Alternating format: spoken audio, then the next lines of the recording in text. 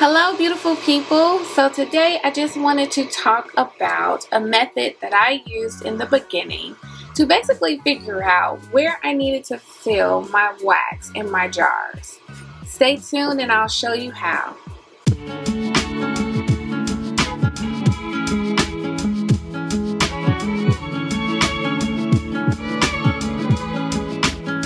So, you found your jar.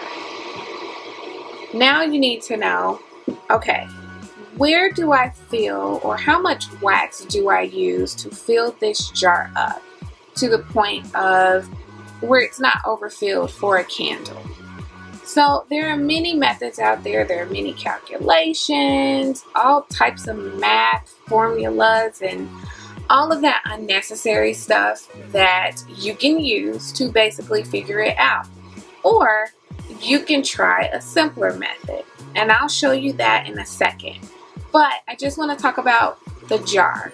So when you go online and you find the jar that you would like to use, it's basically going to give you the weight of the jar. So for this jar, it's about 13.5 ounces. What that means is they basically took in water, filled the jar up to the point where you would be able to safely fill wax for a candle, and then called it 13.5 ounces. Now, water is heavier than wax. Even if wax is in solid form, liquid form, it doesn't matter. Water is heavier than wax. So that will definitely not work. So what I've done, well, when I began testing and trying to figure these things out for myself, I basically took my jar, I filled my jar up with water, and the 13.5 ounces equaled about here. And again, I'm going to show you this after I'm done basically explaining everything. 13.5 ounces of water stopped about here for my jar. So what I did after that was I measured 13.5 ounces of wax inside of my pouring pitcher.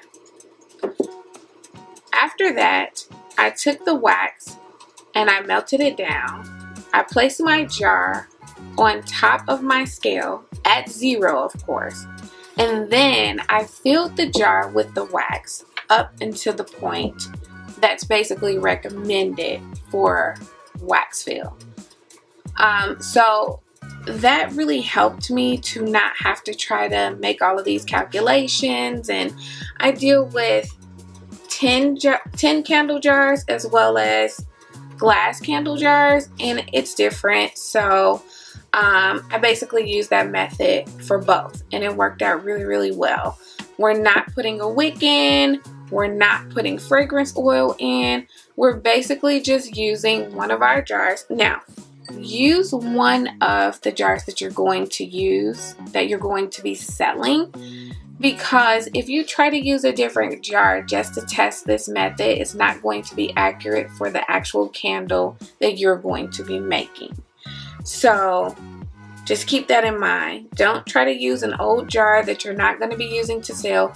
Use one of the jars that you're going to sell. You're going to have to test anyhow, and sometimes testing, yes, can be costly and you can waste materials, because I could have sold this jar, but instead I'm using it for testing purposes.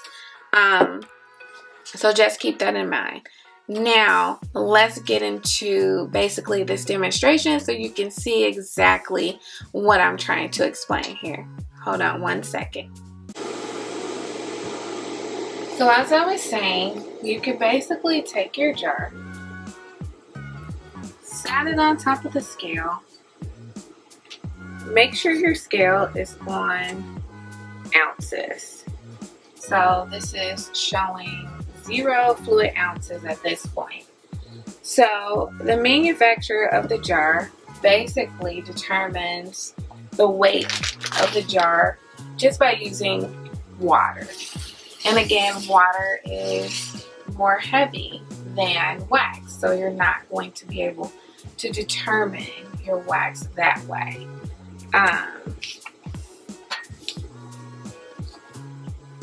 So I'm just going to pour the water into the jar up to 13.5 ounces, which is the recommended fill for a candle. So that's about 13.5 ounces, which would be perfect for a candle fill.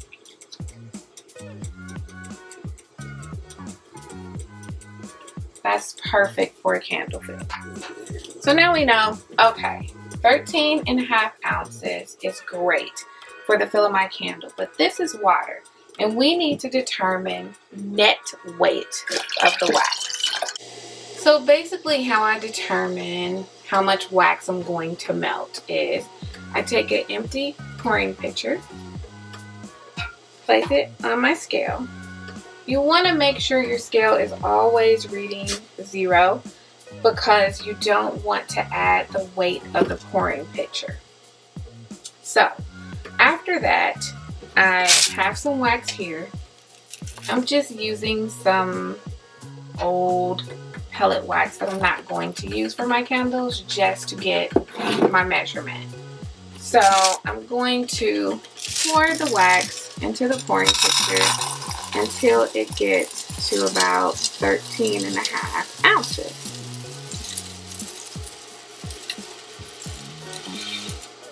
So that's approximately 13.5 ounces of wax.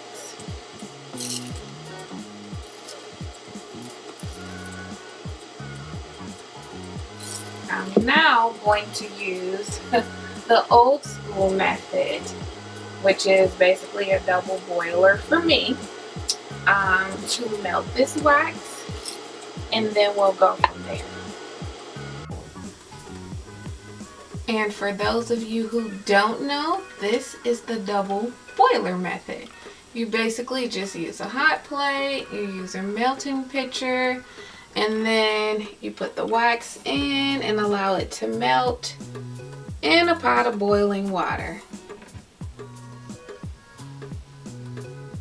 This is where I started, but now that I'm actually selling more candles, I now need the melting pot and multiple melting pots. So this was good in the beginning, but you know, you move on to bigger things when you are starting to sell more. Now that our wax has melted completely, we want to go ahead and put the empty jar back on the scale, cut it on, make sure it's set at 0, and that is on fluid ounces. And then you want to pour your hot wax into your jar.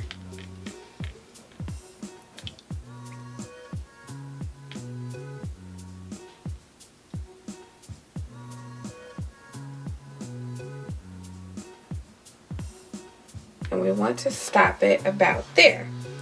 As you can see, that is about 12 ounces. Well, 12.1 ounces. And what's left in the pitcher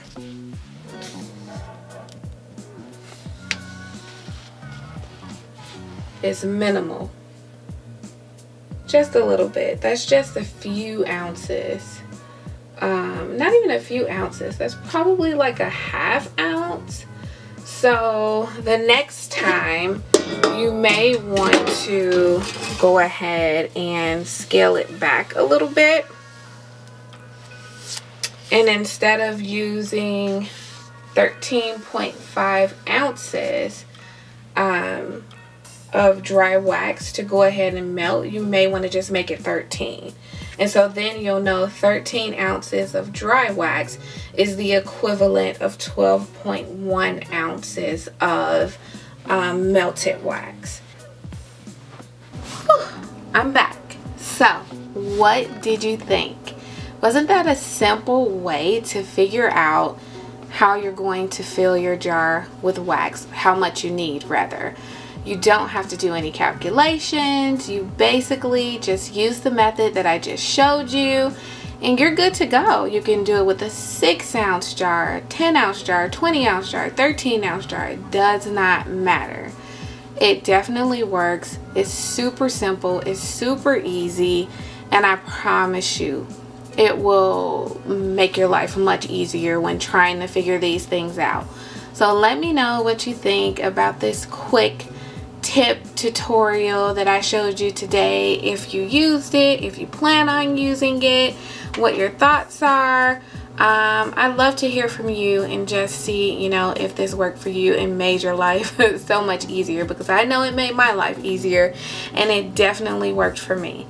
So thank you so much for watching, and I'll see you in my next video. Bye.